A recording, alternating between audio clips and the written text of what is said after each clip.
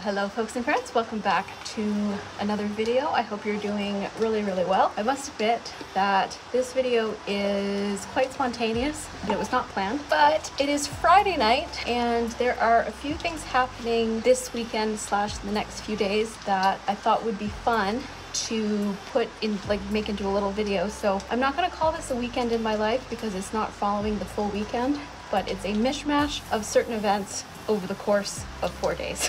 So tonight is Friday night. I'm here with Madame Eve and we are just over a week away from our dressage clinic, and there are certain elements of the dressage test that we need to work on. I'm going to do the ride in the halter with my Western roper reins, just because as she is for sale, I want her to have as many skills as possible, and she goes really well in a bitless, but I want to just keep honing those skills because it's been a while since she's done it, and to be honest, I'm just feeling lazy. Sunday is an exciting day because Merlin has the saddle fitter coming, which has been something that he's needed now. About 2 weeks ago I decided he was having some saddle fit issues, and then on Monday I've taken a few hours off of work and Eve and I are joining one of the other girls from the barn on a trail ride. It'll be my first time riding her off property, and it'll also be her first trail ride, so it should be a very mishmashy but exciting video. So if you're interested in any of the things that I mentioned, then watch on. I'm seeing something exciting in that there are jumps set up. So tonight we're gonna do dressage, but tomorrow we're gonna jump. But we're not doing that tonight. She's looking at them and she's like, ooh, jumpies. Something tells me we shouldn't do that bitless in a dressage saddle.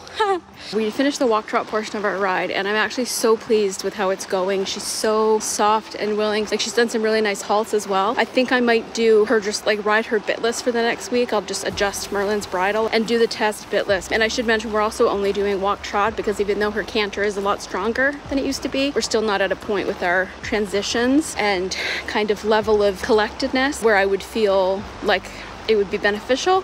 I'd rather focus on the foundational skills that you need for a walk trot test and do it that way, kind of like I did with Merlin when we did his first DRO test. But I have decided, what the hey, the jumps are here, let's pop over them a couple of times because she's being so good. So I'm gonna canter and then I'll pop over the jump a couple times and then we'll do a proper jump tomorrow. Are you really gonna poke right here?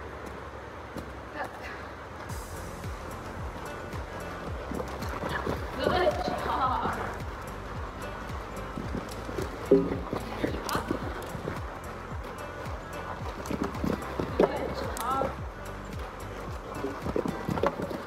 My God, you guys, she just did some of the nicest canter work she's ever done. Her transitions were beautiful. It was probably the nicest right canterly transition I've had with her in a halter with Western barrel reins. And then I put her over that. It was set to a trot distance, which is an exercise that I've been meaning to do for a while because she gets very keen when she jumps, and she was so soft and pliable. I think that I spend so much of my mental energy focusing on keeping her at a trot or keeping her pace reasonable that I disrupt her maybe or get in her way. So when I was heading into that pole, I wasn't focused on the jump. I was just focused on getting to the pole. I was counting in my head the rhythm that I wanted in the trot, and it worked. I've been out of jump lessons for a while, so it's easy to forget all these little exercises that really help. But I foresee a lot of trot jumping in our future because she's at a point now where I know she'll jump anything that I point her at. Now it's about refining the technique and getting that adjustability, which I feel like strengthening in the canter is also helping. The difference in how strong she was in the bitless versus the bit is kind of insane. So tomorrow we're gonna try the bitless and see how it goes because I'm somewhat speechless.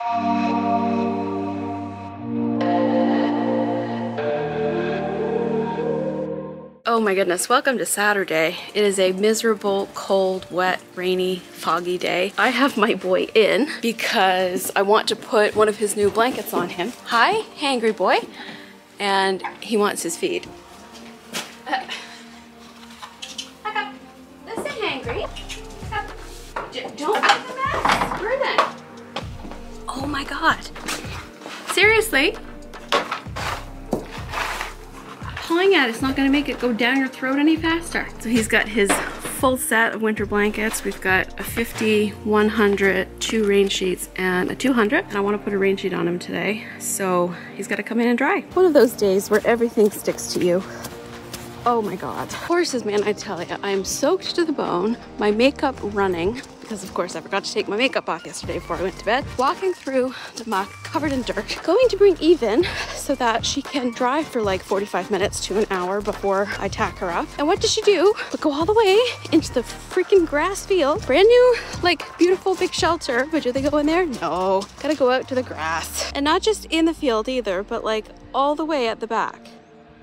Truly. Hi! But we're still jumping today. That is the goal. So I want her to dry. Yeah, I know. I'm gonna pull you in from your grass. You are wet. Really? All right, enjoy the hay you just made it mess up. I will be back in an hour. Oh, would you stop? Let's see. That is like a perfect fit. Well, I'm pretty chuffed. I think it fits great. $110, my friends. $110. Handsome. Now, can you try to keep it clean for like at least 5 minutes? Don't go out there and automatically roll. What are you doing? You have already had an apple and 2 treats. You don't need any more sugar. Go!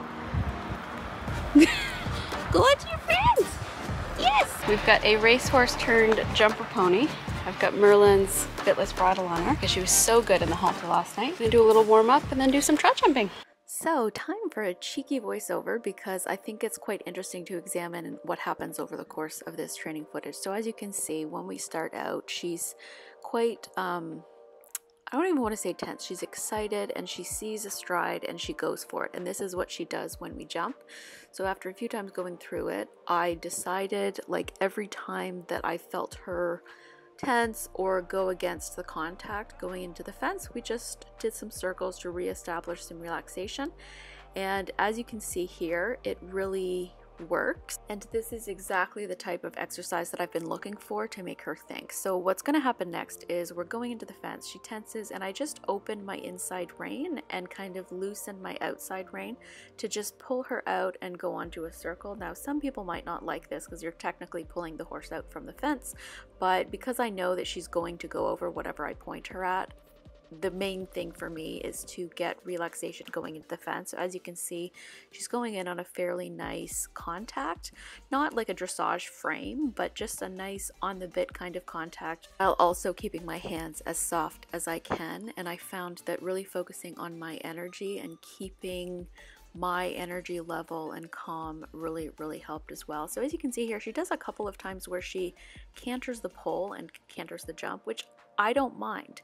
I don't mind that she finds her own stride. I just want her to stay with me when she does it.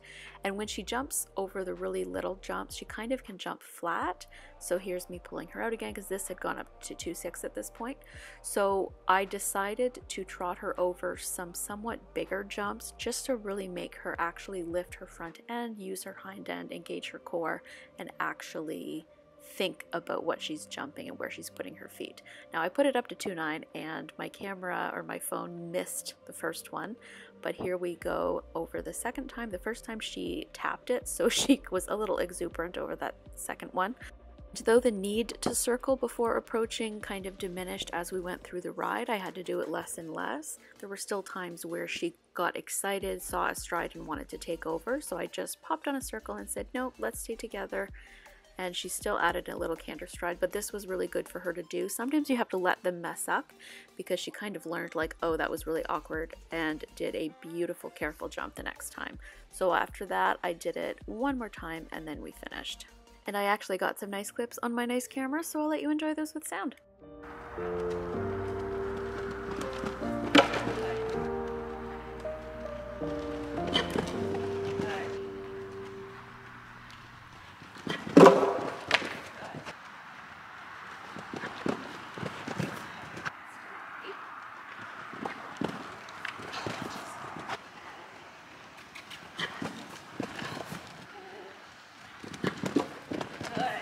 Oh my freaking God, you guys. No words. So we started at 2 feet and we ended at 2.9. which the only other time she's jumped 2.9 was in the gymnastic. This exercise is really good because it forces her to sit and think about where her feet are going. Like some horses, like when the jumps are smaller and easy, they don't think about it. So you can see in the beginning when we were going through, she was like adding a canter stride in. It was still not the level of focus and care that I wanted. So I put it up to 2.3 and same thing, 2.6. And she did 2 really nice jumps. We put it up to 2.9. She respected it so much and like really thought about where she was putting her feet. I felt a couple really nice jumps, so I can't wait to look at the footage. She was so lovely and adjustable in this bit list. She came back to me so much easier. Normally when she gets all excited at jumps, I don't want to say like she tanks off after the fences, but she does accelerate her canter every single time she came back to me by the time we were at the corner. So we are going to call it a day for this video today. See you tomorrow.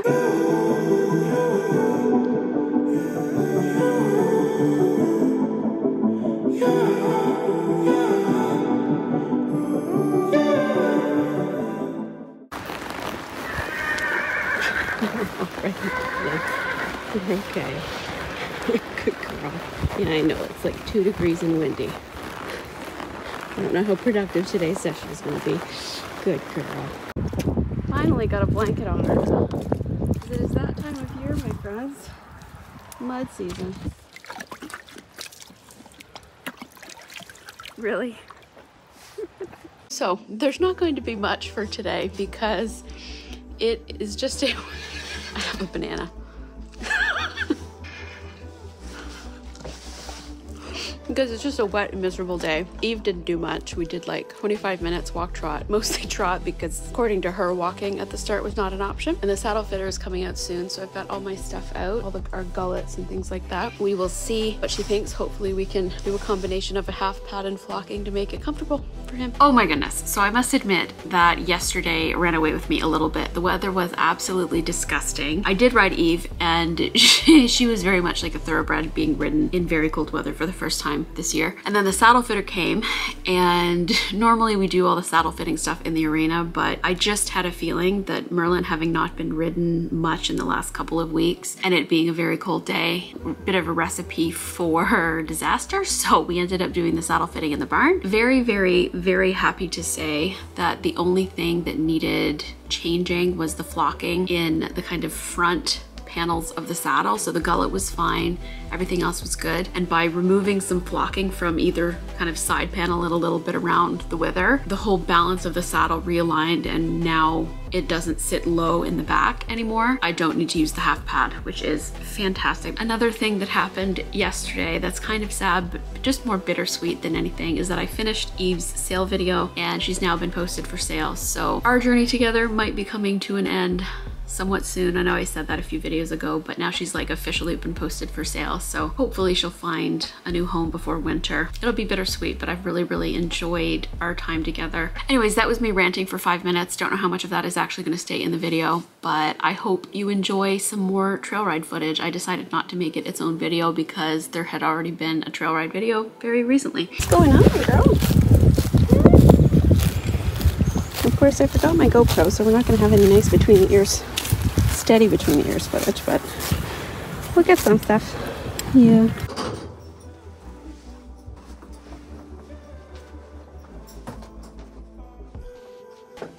Here, 18 degrees. Here we go.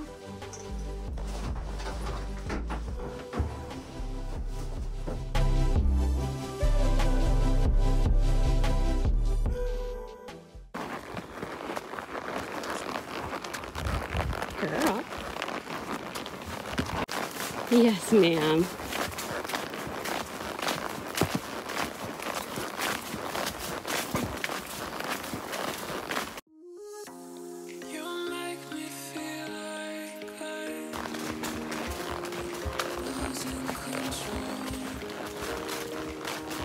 Well done.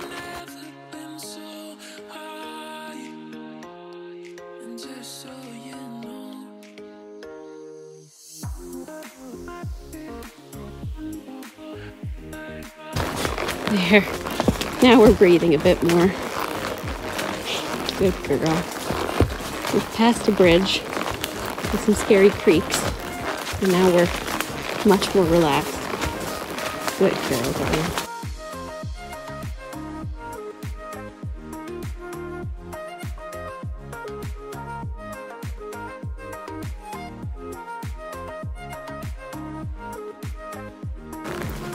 Well done, darling. Good job. Good job. Well done. Very hilly, isn't it?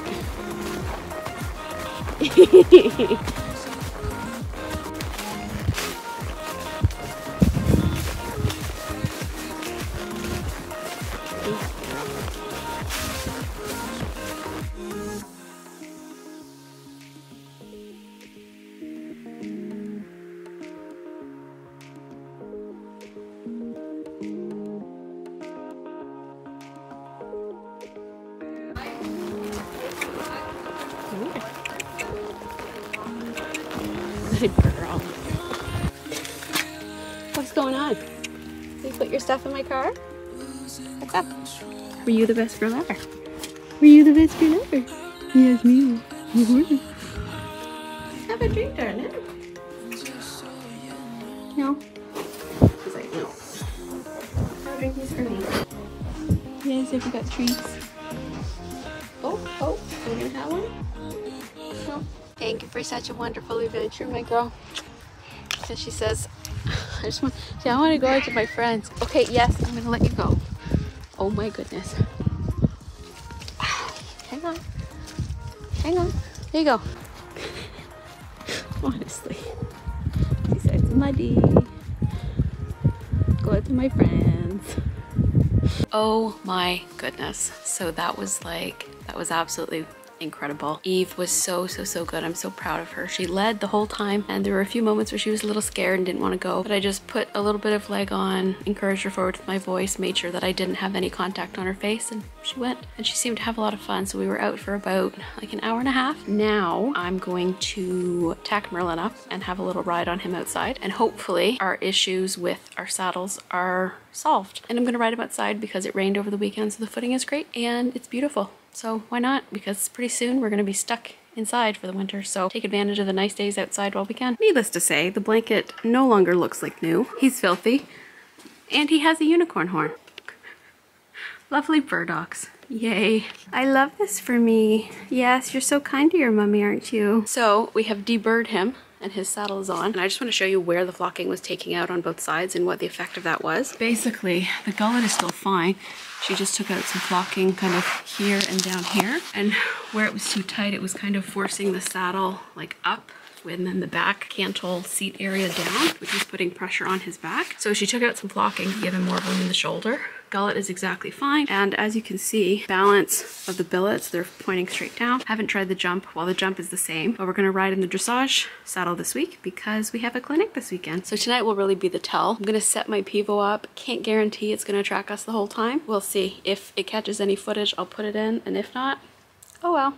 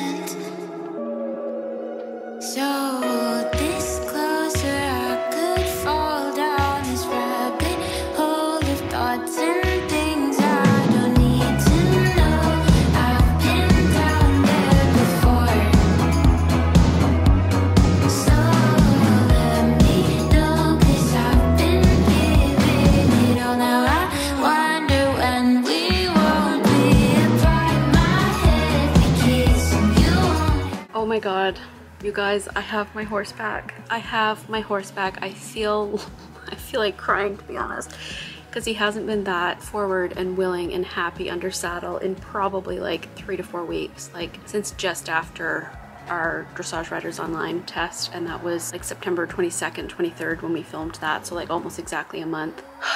Listen to your horses. When they start acting out of the blue, listen to them, because chances are they're trying to tell you something. I never once thought that he was being bad for the sake of being bad or anything like that. He was so clear in what he was telling me. I would ask him to trot or to canter and he would grunt, stop, and then turn his head back and nose at his saddle exactly where it was pinching. Like, he was so clear about what was wrong. Thankfully, I've reached a point in my horsemanship where I listened to him rather than pushing him through it. We found an interim solution for the times that I needed a saddle, like when we went on the trail ride, and all those other times he either had time off or I rode him bareback. So this video has been long enough, so I'm going to leave it here. I hope you enjoyed it. It was a bit mishmashy, but I think there were some really nice things. So if you did enjoy it, don't forget to hit the thumbs up button. It really does help me out. Comment down below because I love, love, love, love chatting, and hit the subscribe button if you want to see more. And until next time, we and Eve hope you're having a wonderful day wherever you are. Don't forget to give your horse or pony a hug or a kiss the next time you see them, and we will see you next time. Bye.